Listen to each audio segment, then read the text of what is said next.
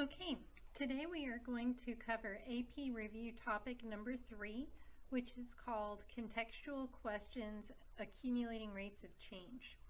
So we are going to begin with a calculator problem. In fact, if you glance through this packet, all the questions are calculator questions today, and there's actually a total of 7 because this is a very highly tested topic, and it is most usually found on the calculator section of the exam.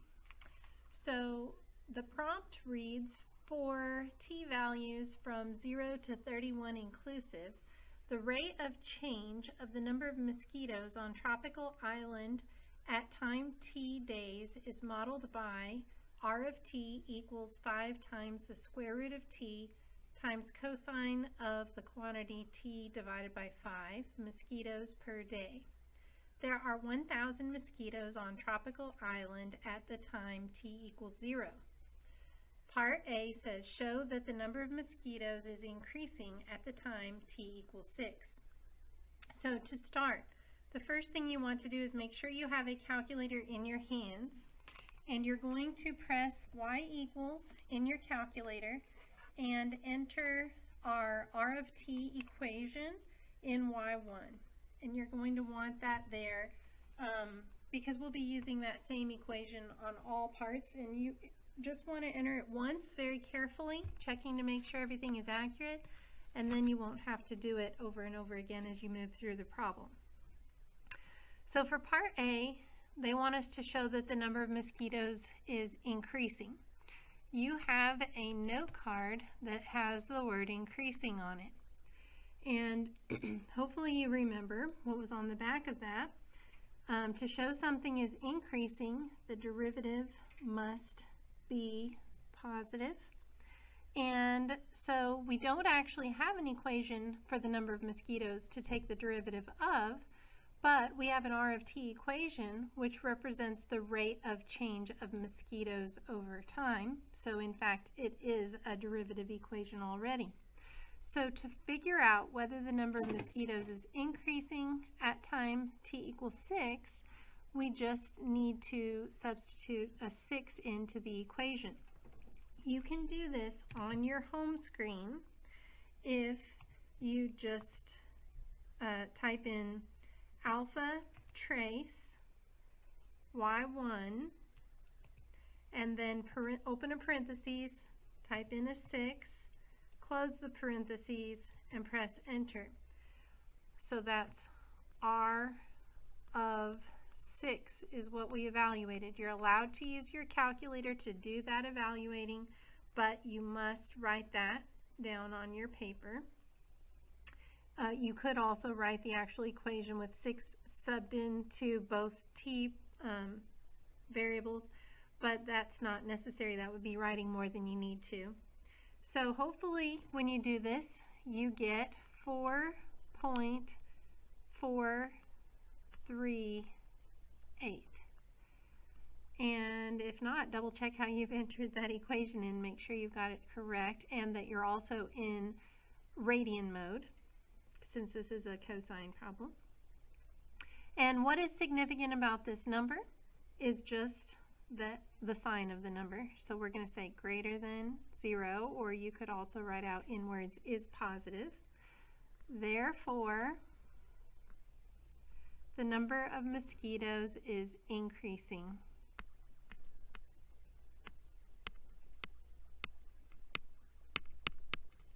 I'm sorry for the messy handwriting. My stylus is broken and I'm writing with my finger. Okay, moving on to part B. It says at the time t equals 6, is the number of mosquitoes increasing at an increasing rate, or is the number of mosquitoes increasing at a decreasing rate? Give a reason for your answer. So this is talking about the rate of change of the rate of change. Since the r of t equation is giving us the rate of change of mosquitoes, we're going to take the derivative of that equation to find out how it is changing. So we're going to evaluate r prime of 6, which we can do on our calculator on the home screen by hitting alpha window option 3 for n deriv. Then we're going to type in ddx alpha window y1 such that x equals 6. So when you do that, you should get negative 1.913. The significance of that number is just that it is negative. So the number of mosquitoes is increasing at a decreasing rate at the time t equals 6. And the reason is because it is negative. R prime of 6 is negative. So we're going to say increasing at a decreasing rate.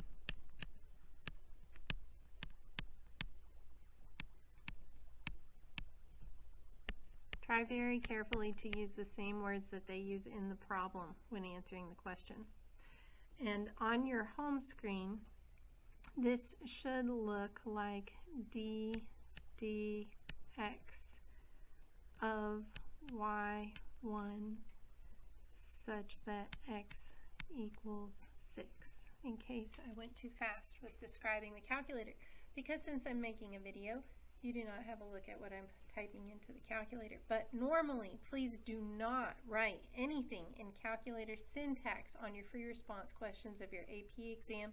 They do not want to see anything that was about button pushing in the calculator or how it looked on the calculator screen.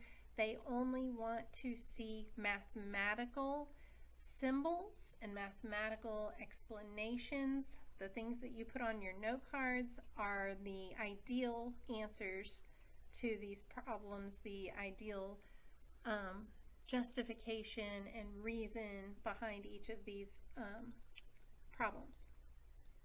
Answers. Okay, part C says, according to the model, how many mosquitoes will be on the island at time t equals 31? Round your answer to the nearest whole number. Okay, so we are actually wanting to know the number of mosquitoes. R of t is the rate of change of mosquitoes per day. So that's not how many mosquitoes there are. That's how the number of mosquitoes is changing over time.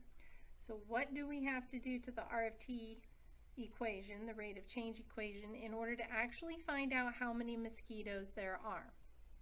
Well, that's working backwards from the derivative, which to do that we're going to need to integrate, okay? So we're going to integrate the R of t equation, and we're actually going to want to know exactly how many mosquitoes are on the island.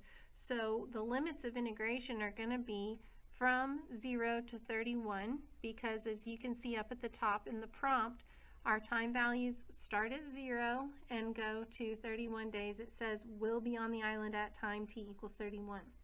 The other thing we have to take into consideration is this piece of information given in the prompt. There are 100 mosquitoes on the island at time t equals 0. So we're starting with 1,000. I might have said 100, but I meant 1,000. So we're going to start with 1,000, and then we're going to add to that the integral from 0 to 31 of R of t dt. And we're going to type that in the calculator exactly as it appears, except for instead of R of t, we will put in alpha trace and choose y1.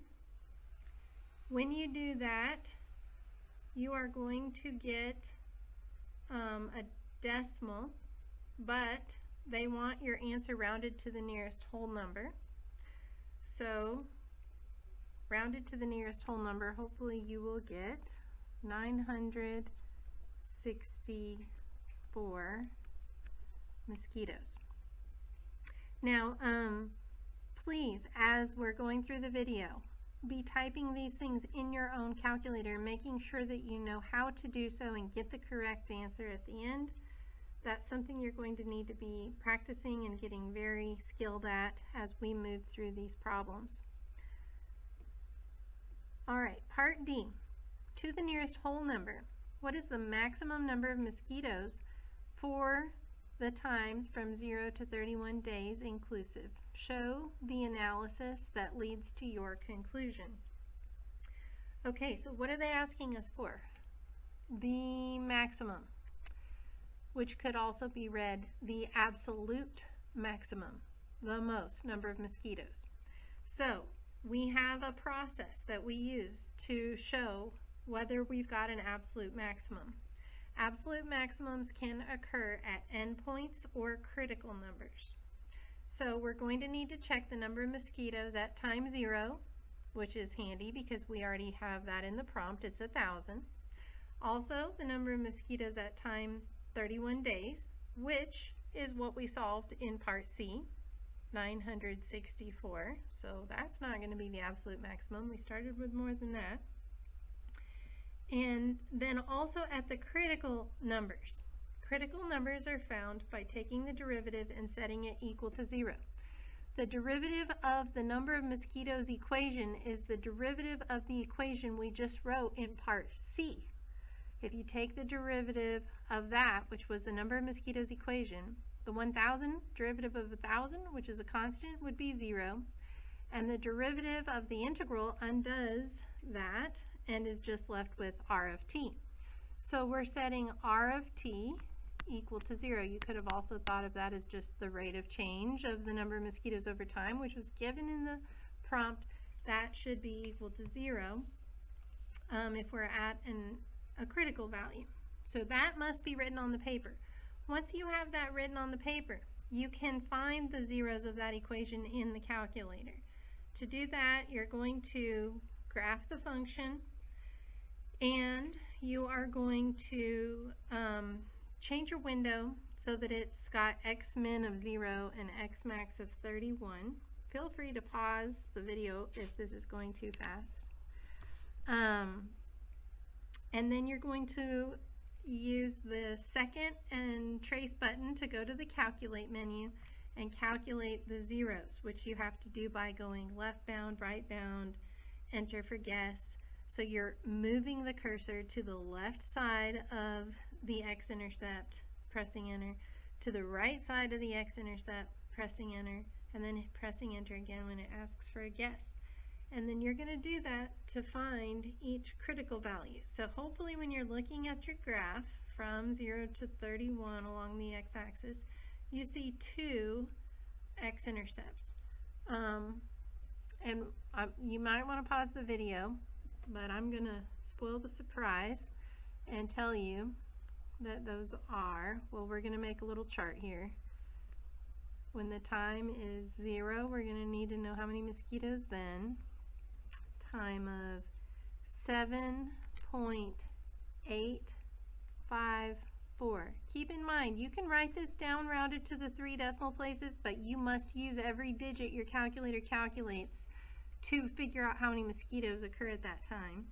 So your calculator will store that value as x, and you might want to go ahead and calculate the number of mosquitoes while that's still stored as x before you go on and find the next 0. Then the next 0 will be at 23.562. Again, I've written it down rounded off, but you must use all the decimals to compute the number of mosquitoes. And then 31 is the other endpoint. So we know there's 1,000 mosquitoes at the time t equals 0.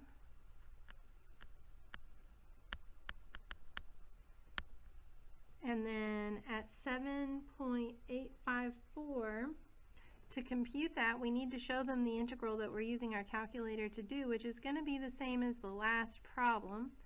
1,000 plus the integral from 0 to, we'll say t, whatever the time value is, of r of x dx. I've changed the x in as the independent variable because it needs to be different from the time that I have as my upper limit of integration. But this integral should be shown in your work for this problem.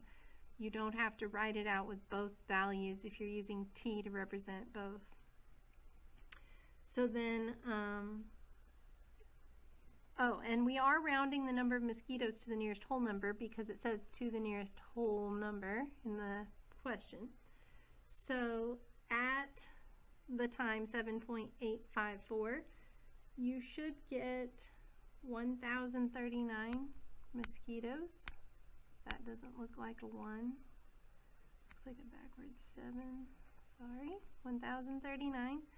And at the time 23.562, the number of mosquitoes is 842.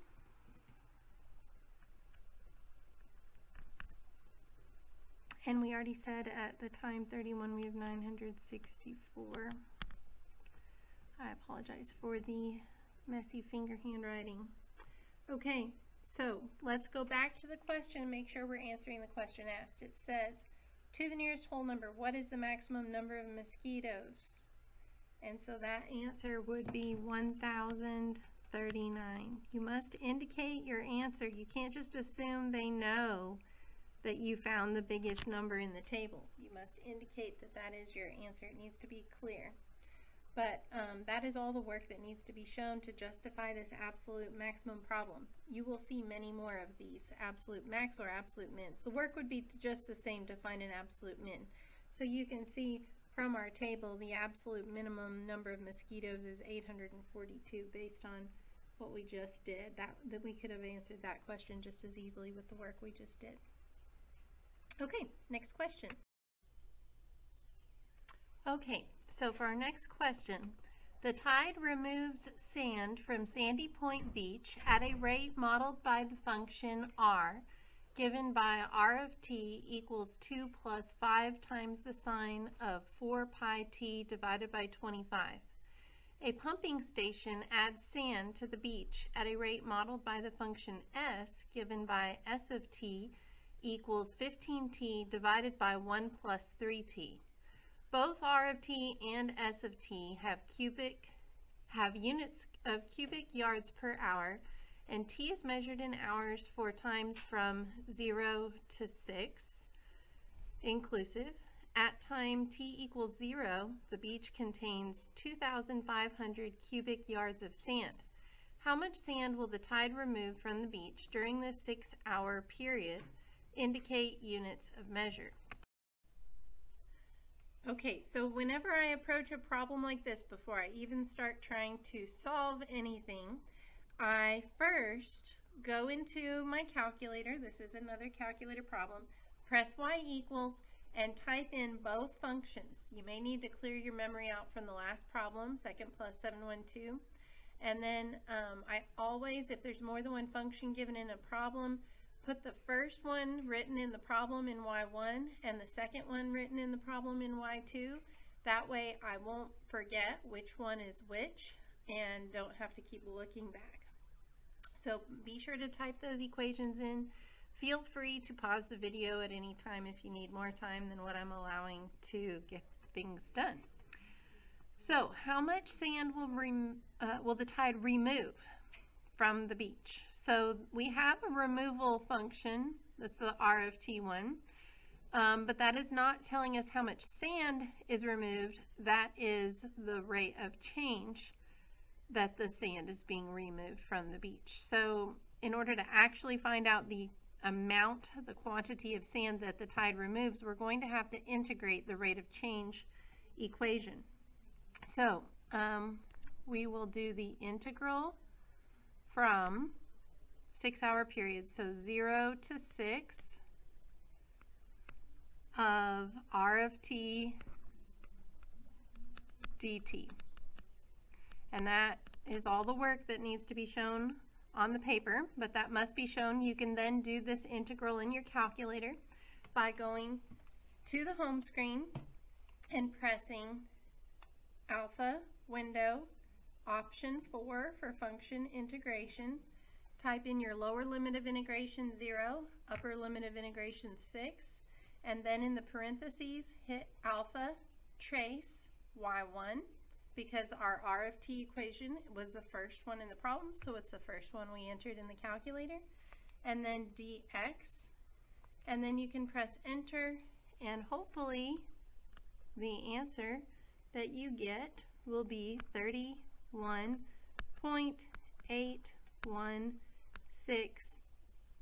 and it says indicate units of measure. We're talking about the amount of sand, so this would be measured in cubic yards.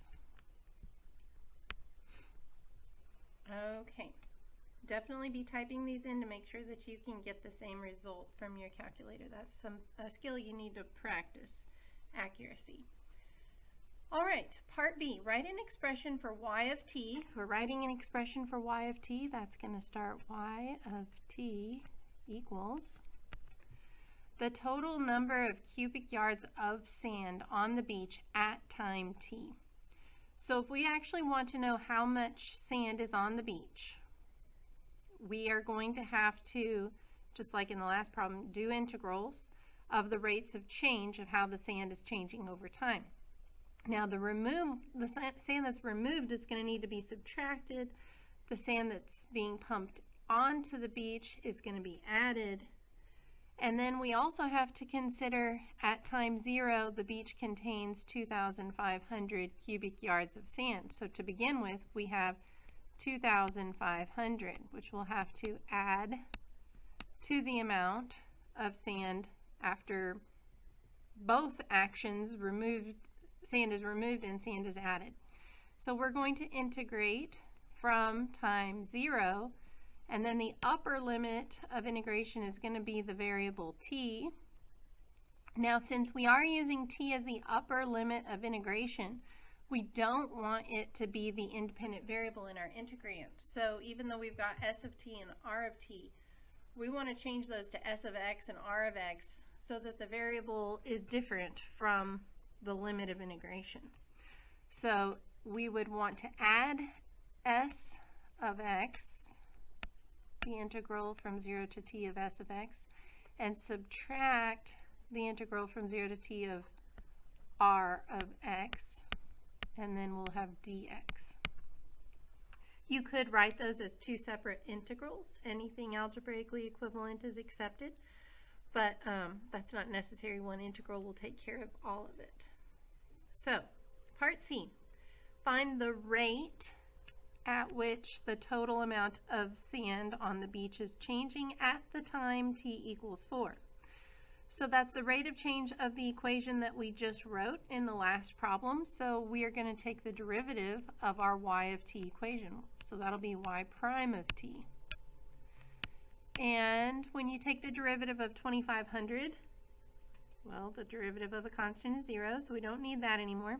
The derivative of the integral, those are inverse operations. They're going to undo each other. We're going to apply the fundamental theorem of calculus, and that independent variable of time on the upper limit of integration will be in place of the x's in our integrand. So we'll have s of t minus r of t. And now we actually need this evaluated when t is 4. So we're going to say s of 4 minus r of 4. And you can do this in your calculator on your home screen. Just type in alpha trace y2 is s of t, parentheses 4, close parentheses, minus alpha trace y1, open parentheses 4, close parentheses, and then press enter. Hopefully you will get negative 1.909. And now for part D, it says for times from 0 to 6 inclusive, at what time t is the amount of sand on the beach a minimum? What is the minimum value? Justify your answers. All right, so this is a lot like part D of the previous problem we worked. That was an absolute maximum problem. This is an absolute minimum problem. So there is specific things that they are looking for in your work. First, you're going to have to make a table and have both endpoints, so that's going to be t of 0 and t of 6 in the table, as well as any critical values that there might be included for time. So we've got at time 0, we have 2,500 cubic yards of sand. Now we need to look for critical values. We find the critical values by taking the derivative that we just wrote the equation for in part C and setting that equal to 0 and solving for when the derivative is equal to 0. That gets our critical values. So we can do that in the calculator. If you go to y equals, go down to y3, and in y3 you're going to type in alpha trace y2 minus alpha trace y1. So now we have a new equation in y3 that represents y prime of t. You need to move your little cursor on top of the equals between y1 and the r of t equation and press enter. What you'll see happen is it's like a little light switch gets turned off. The equals is no longer highlighted, which means we can still use that equation, but it will not appear on the graph. Then we're going to go over the equals sign between y2 and the s of t equation and press enter on it also, so that it is still able to be used but not going to appear on the graph. And so only our y3 equals will be highlighted, and that will show on the graph. Then we want to go to our window and adjust the x min to 0 and the x max to 6, so that we're only looking for zeros between 0 and 6. We're going to hit graph, and then we're going to use the second trace button for the calculate menu to calculate the zeros. You're going to have to do left bound, moving to the left of the x-intercept, pressing enter, right bound, arrowing to the right side of the x-intercept, pressing enter, enter again at guess, and then hopefully the value that you get from your calculator will be 5.118 for the x-coordinate of the x-intercept. That's the 0. There's only one. And so then the other number we're going to need in our table is going to be the other endpoint 6. So now we need to calculate how much sand, y of t, is on the beach at these other two times. Your calculator has currently stored this x-coordinate of the 0 that you calculated as x in you. So if you go back to your home screen, you can type in 2,500 plus, we're doing the equation from part B, alpha window function integration for our integral, definite integral, from 0 for the lower limit, and then the upper limit is x. You can just type the x as the upper limit of integration. You then can put alpha trace y3 as the integrand in the parentheses, so that'll show you a y3 on your calculator screen as your integrand, and then dx. Your calculator doesn't mind if you have the same variable as the upper limit of integration and as the independent variable in your integrand, but on the AP Calculus exam, your work should be mathematical, not calculator syntax. So we need to write down, since we're using the calculator to compute this value, the integral that we used in that calculation. So we're going to put 2,500 plus the integral from 0 to t of s of x minus r of x dx in our work. And since we're using t as the upper limit, we don't have to write it out twice because that's going to apply to both of these times. So when you press enter, hopefully your calculator gives you 2,492.369 cubic yards of sand. Alright, so for the last part of our table here, we need to do the same thing. So in your calculator, you can hit second enter and pull up what we just used as our integral, and then cursor over to the upper limit of integration and change that x to a 6, so that we can find out how much sand is on the beach at that endpoint times 6. And hopefully you will get 2,493.277. And so this is all the work that needs to be shown other than the answer. We need to answer the question asked. It says, what time t is the amount of sand on the beach? A minimum. So looking across our table, the smallest number that we see is 2,492.369 cubic yards of sand. So the time where that occurs, the minimum is going to be at t equals 5.118, and the amount of sand is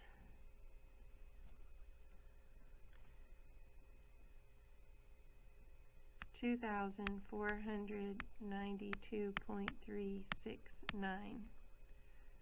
So we're needing to indicate the answer. You cannot just allow the table to so-called speak for itself. You must indicate what the minimum was and make your answer clear. Okay, so that completes problem 2. And let's see.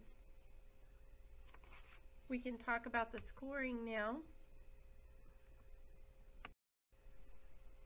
Okay, so the first problem that we did, the mosquito problem, part A is worth 1 point, and that 1 point you get for showing that R of 6 is positive.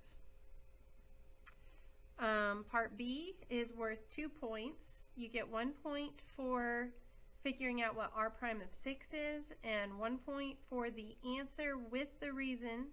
So increasing at a decreasing rate was the answer, and the reason was because R prime of 6 was negative.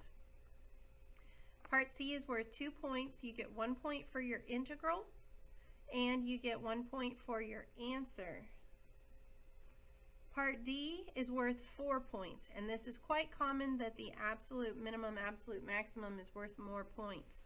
They have specific targets they're looking for in your work.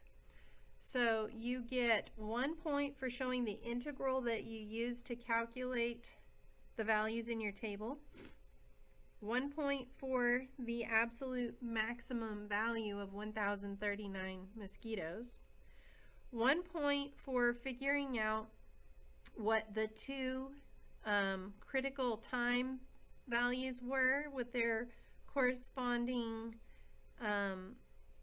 numbers of mosquitoes in the table. And then the last point is for what's called complete analysis. So everything that we showed in our work is needed and is part of the complete analysis for that problem. Then for question 2 that we worked on, the sand problem, part A is worth 2 points. 1 point is for your integral, and 1 point is for your answer with the units. It said indicate units of measure, so that's counted as part of your answer. Part B is worth 3 points. You get 1 point for your integrand, which was s of x minus r of x. 1 point for your limits of integration, so the 0 is the lower limit and t is the upper limit. And 1 point for the answer. The answer would be that integral plus 2,500. Part C is only 1 point for the answer only, negative 1.909. And then part D is worth 3 points. You get 1 point for showing that you set y prime of t equal to 0, 1 point for finding your critical time value, and the last point is for your answer with justification. So the answer included both the time and the amount of sand, as well as complete justification, which is again all the work shown. All right, you have the rest of the period to work on the group work problems with your peers, and even you can move on to the homework problems if time allows. Anything that's not finished in class is for homework. Good luck and have a great day. Bye.